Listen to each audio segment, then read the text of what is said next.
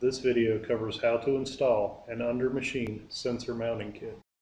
The mold mount offset has been removed for clarity. In most cases, it is removed for larger barrier molds. To begin, raise the machine to a height that gives good accessibility. Begin at the rear of the machine with the swivel clamp weldment and the clamp plate. These are the brackets for the rear grade sensor and rear steer mounting bracket. They will attach to the rear frame tube that is part of the mold offset assembly.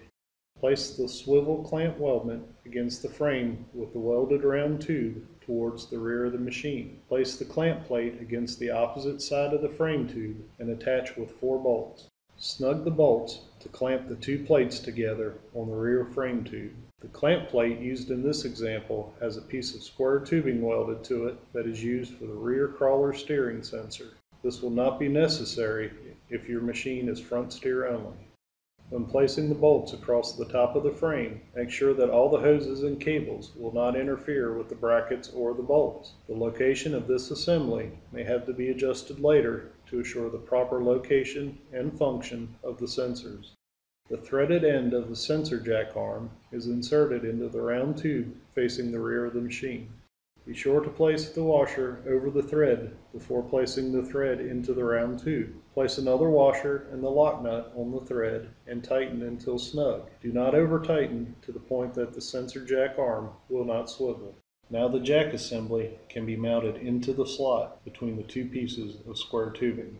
When tightening the clamp, make sure that the clamping tab is situated in a vertical position. At this time, hand tight is sufficient as adjustments will be made later. Loosen the lockdown bolts in the square tube of the clamp plate. Insert the short drop tube weldment into the square tubing. Check for clearance above the frame to assure there is no interference. Snug the lockdown bolts. Loosen the T-handle to allow insertion of the rear steer sensor jack. Insert the jack into the bracket with the adjustment crank handle towards the mold as shown.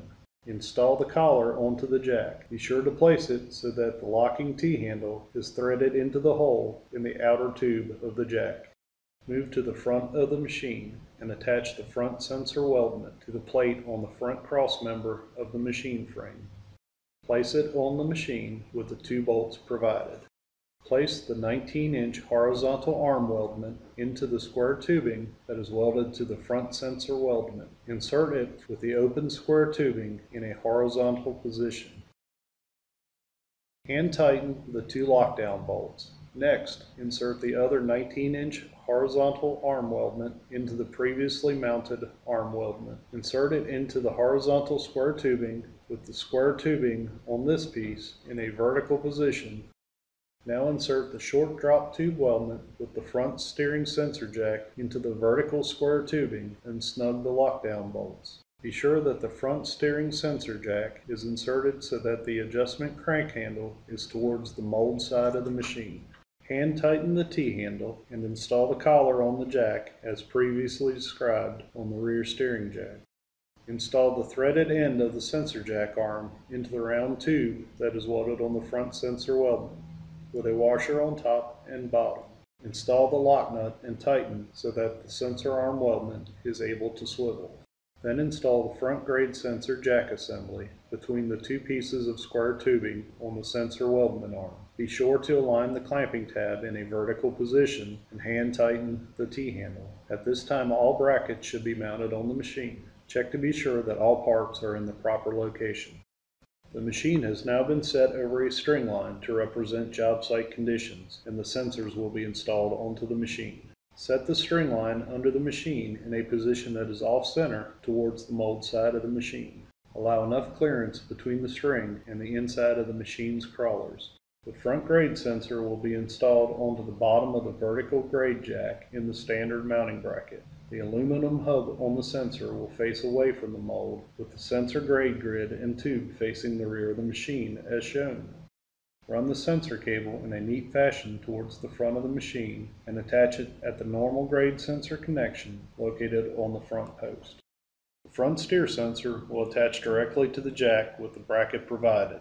This will be different than the normal method of attaching the steer sensor on a tube. Mount the sensor so the cable is facing towards the mold side of the machine. Run the sensor cable in a neat fashion to the standard sensor connection for front sensor at the operator's panel.